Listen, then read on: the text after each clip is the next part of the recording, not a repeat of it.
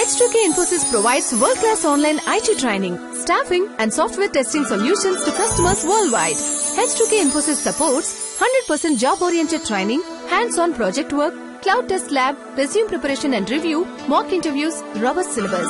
One-time pay, lifetime access to live classes and videos. H2K Infosys has won the trust of thousands of students worldwide. For free demo class, visit h2kinfosys.com.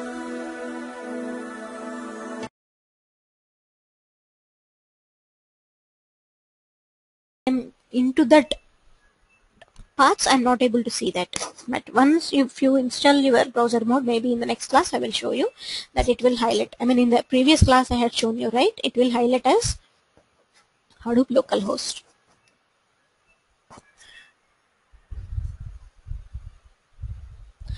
And the next one is input stream is equal to input stream new buffered input stream.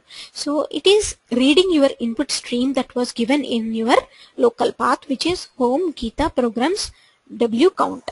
So it is reading all the text or messages that were written in W count file. So for that I am using an buffered input stream. So buffered input stream is like a class which is used to read data from my input stream.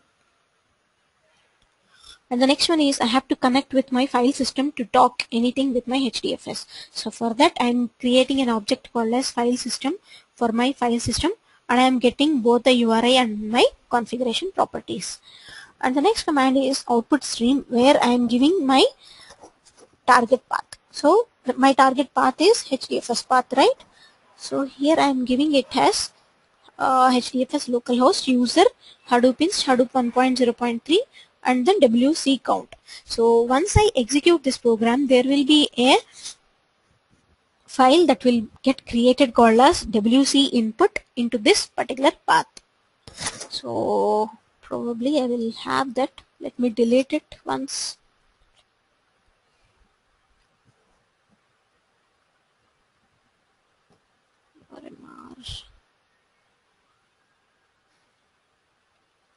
Or else let me do one thing.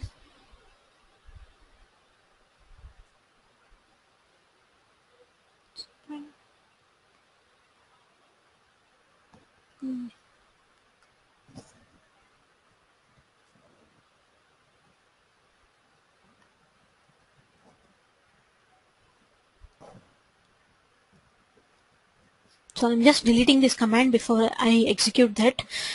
If at all you have this file already available, it will throw an error stating that file already exists. So at that time you have to delete that file, or maybe you can give a new name so that it will doesn't give any conflicts. Okay, so I'm deleting this file right now.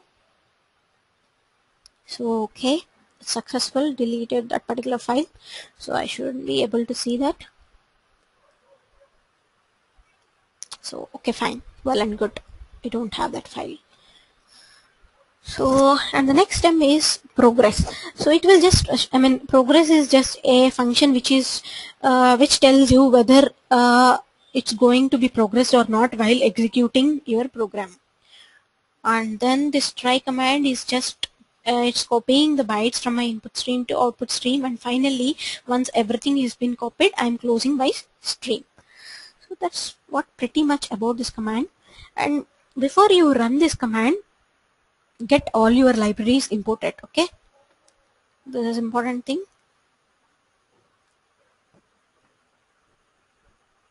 So all the common libraries that you have to import here is these things. Maybe you can use this recording to import all these things, but if at all you want to import any library here, just go to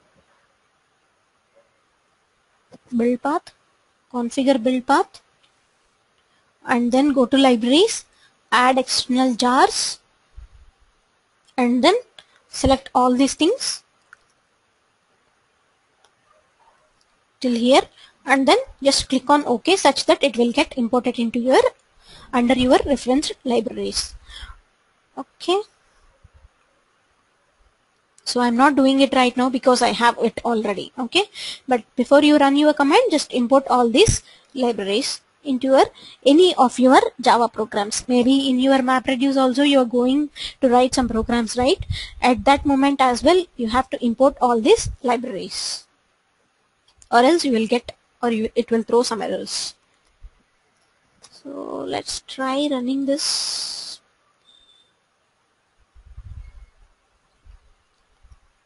So first of all, if I want to run this program, I have to export my jar file, right?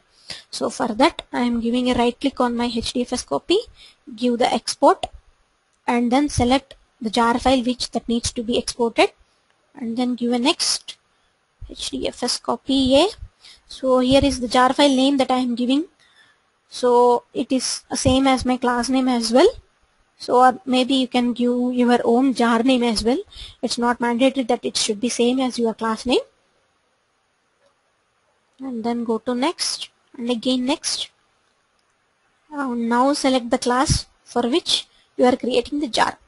So this is my class name, right? HDFS copy A. Give OK on this and then finish.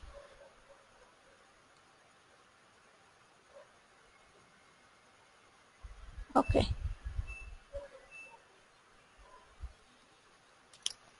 So now I am ready to run it on my terminal, right?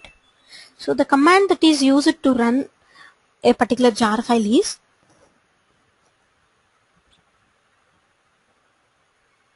Hadoop jar name and then class name. So here I have to give it as Hadoop jar. What is my jar name? HDFS copy A dot jar and then my class name, right? So this I can directly give it over there.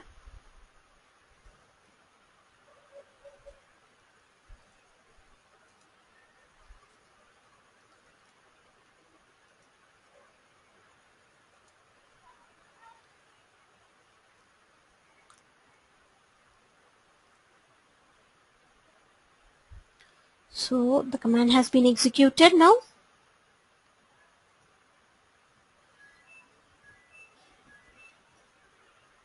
Now I am able to see my WC input, right? So it has been created and the size of this file is 0.2 KB and everything is same again, replication factor and block size. It has given the modification date and time. Let's see, let's open and see this file whether the same contents have been copied or not. This is a sample word count program, which is the first program in this tutorial.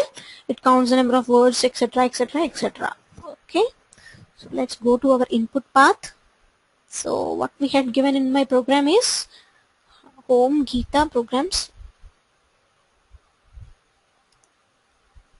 WC count. So this is what I have in my W count in my local file system, right? So it is very well same. Shit. Second, guys. Right. It is very well same with my HDFS, right? So this is the same word count and everything is same. So this is how you go with a Java program. So let's see, we have a question here.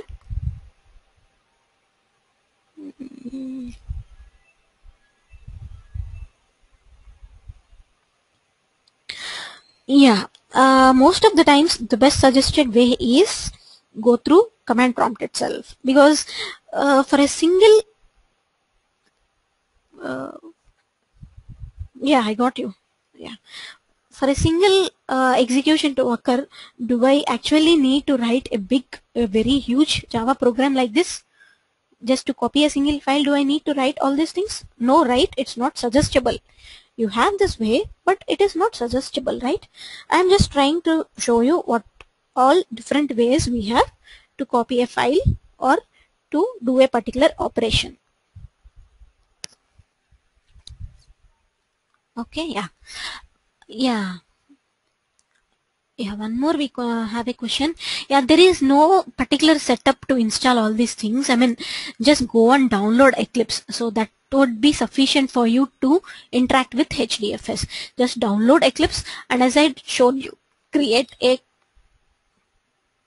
excuse me, yeah, create a path where such that you can write your program. Maybe if you had seen here, right, I had created a project and then I had created a class such that I can write my program here. So once it is done, just export your jar file and directly you can run your jar file in your terminal with the above command, Hadoop jar name and then class name. That will suffice our requirements.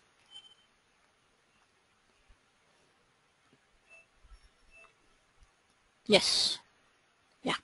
The same way I have few other programs as well. So this is same as my mkdir command. So mkdir command will create a directory in my HDFS at a particular path, right?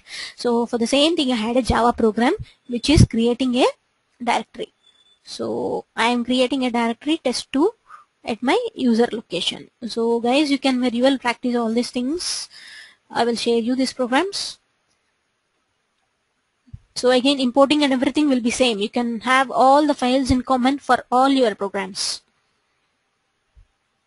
So as I told you, these steps are very common, right? For all the things, the configuration, URI and file system. So all these are common. So only thing that will change is like whatever you want to do. If it's a copy from local, you will have the input and output paths. If it's a make directory, you will have just a make directory command with my file system. That's it. And then this program will show you or read a particular path. Here I had given a path called as Hadoop inst Hadoop 1.0.3 customers.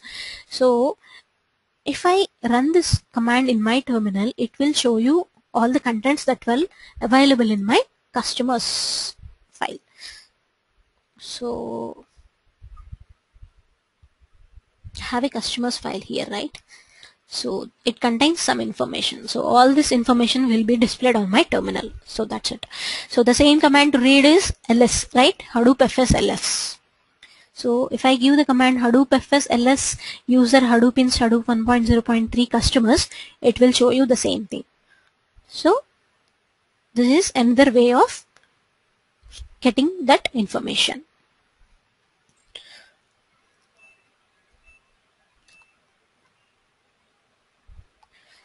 Okay. So that's what pretty much about today's class, guys. Just let me know if you have any questions on this.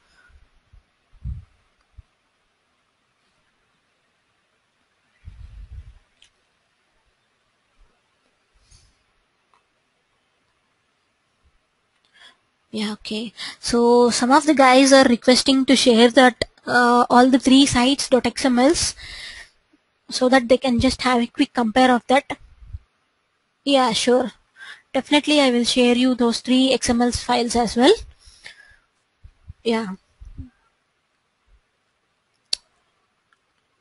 Masters and slaves. Guys, you don't need to edit your master or slave files because we are installing Hadoop in a pseudo distributed mode, right? So my master is the same system and slave is also a same system, right? So the default configuration will suffice you. If at all you are going to install your Hadoop in a distributed mode, then only you will give all the IPs of other machines in your different sites and the setup will be quite different from the document which I had shared with you. Okay, so this document is used to install Hadoop only in pseudo distributed mode.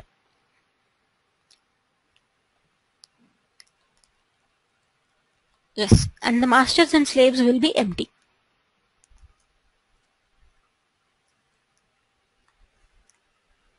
Okay. So someone wants to see what is there. Okay. Okay, 1 second. Let me log in.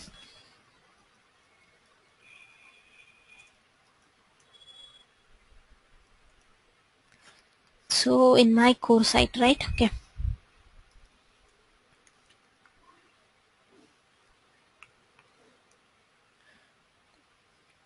Right. This is what you have in the core site.xml. Okay. You want to see this app Hadoop temp. Okay. Let me go into this.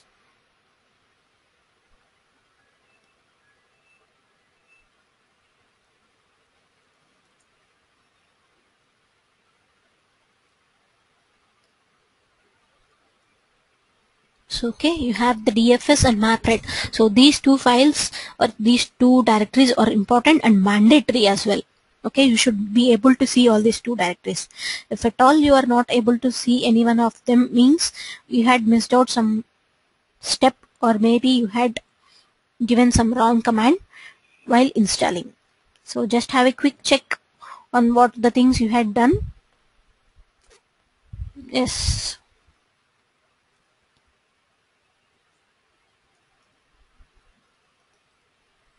So in my MapRead, you should have it as local. Yes, yes, no problem. You can have a check on it.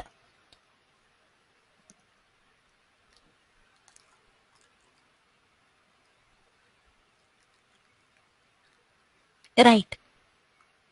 Well, you can see this masters and slaves. They should be empty. Maybe you can try with giving that SSH command to test whether you are able to connect to your local host and all those things as well.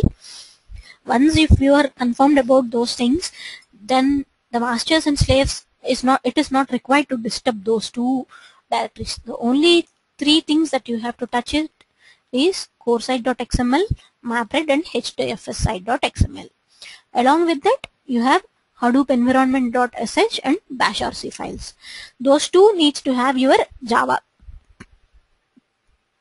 path, right? Yes. So that's what you have to touch. Okay. Yeah, you can try it, no problem. Yeah. Fine. Okay. Okay, any other questions, guys, before we wrap up for today?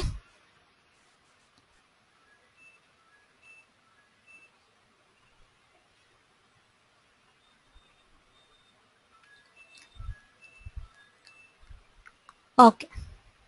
Fine. Okay, tomorrow we are not going to have the class because tomorrow I'm having a client visit and I have to leave my office very early. So probably I will not be able to come to tomorrow's session. Day after tomorrow at the same time, you can use the same link. Maybe that day we can have maybe 1.5 session or something like that, like today, so that we can cover some more topics. Yes. Yes. So from day after tomorrow, it is important for you guys to understand all the things. We are at the core heart of our Hadoop systems from day after tomorrow, which is MapReduce. Yes.